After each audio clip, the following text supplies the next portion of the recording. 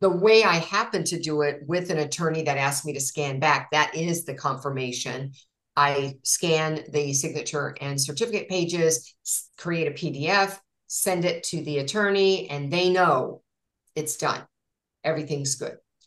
Sometimes there are status issues. So today, there was an appointment arranged for me at noon, and it was right after another trust that I was handling.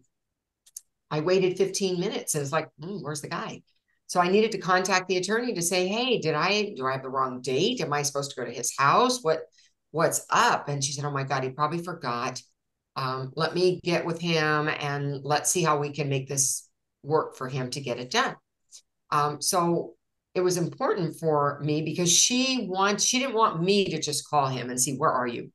She wanted to pick up that ball back and talk with him about what's happening and what's going to be best for him. And I want to make space for that to happen.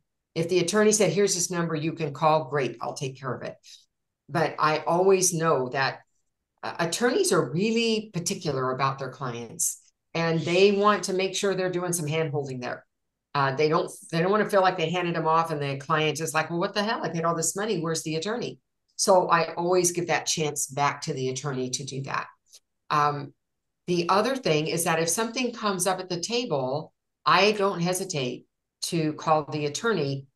With that previous assignment I had today, the funding letter did not have a signature page. Now, I had a conversation about what the funding letter was. It was, all about the different ways people have assets and how you put it into a trust. And after we were done with that, I went to do the signature page and I'm like, wait a minute, because I pulled things in and out of the binder. I don't see a signature page. Gosh darn it. Did I stick it in the wrong spot? I probably spent 5 minutes looking, where is the signature page? So I had to call the attorney. It's not notarized, but I wanted to say, look, I've checked and double checked. I don't see a funding page. And believe me, I was feeling nervous about, oh yeah, it's right there. I know it's it. She said right away, you know what, Laura, I didn't make them sign a funding agreement. There isn't one. So she forgot, because that's a very rare thing for that not to be in there. I noticed it was missing. I am her notary, go-to notary. I probably do 99% of hers. I know what they look like and I know when something's not there. And when I called her, she said, oh my God, I'm so sorry. I should have mentioned it to you. I know that you would call me if something was missing. Another time, there was a whole advanced healthcare directive missing. And I said, look, is there a reason why this whole section doesn't have anything? And she said, oh, they have one already. So they asked me, they didn't want to redo it. They wanted to use what they had. So she was very appreciative and it gave her confidence in me that I know what should be there. And when something's not there, that I'm going to say something. I'm going to speak up about it. I'm just not going to skip it and say, well, it's not there. I guess they don't need it. Yeah. So I think having that ongoing communication with the attorney is really helpful in fostering ongoing relationship with them. Bill, did you have anything you want to add? Yeah, totally. So look, if we're in a relationship-based business, what is 80% of a relationship is communication.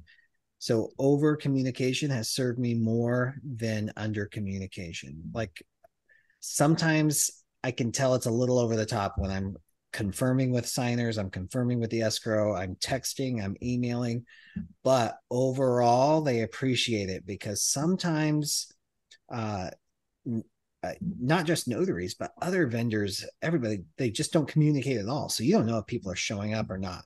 So I have found that over communication is where the side I want to err on because people appreciate that, even if it gets a little like, okay, we get it, Bill, you're on time all the time. Great. But I'd rather have that reputation.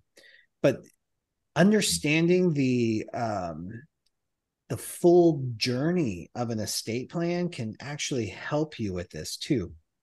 And this is why I couldn't be an estate planning attorney because of the amount of time that it takes from the initial meeting to actually signing can sometimes be months, sometimes even 18 months, 24 months, because on this particular topic, when we're talking about death and incapacitation and all these things that a lot of people kind of push away, they procrastinate even more. So when you have an appreciation of the journey, like if these documents have gotten to you, that means a lot has gone on. This estate planning professional, attorney, paralegal, company, whatever it is, they have cultivated probably a very long, deep relationship with.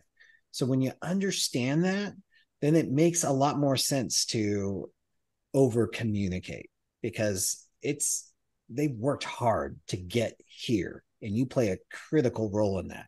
And I want to let them know, hey, I've got your client. Oh, they rescheduled again. That's okay. I've got time. I just want to over communicate on that level. And that's the only thing I would contribute to that.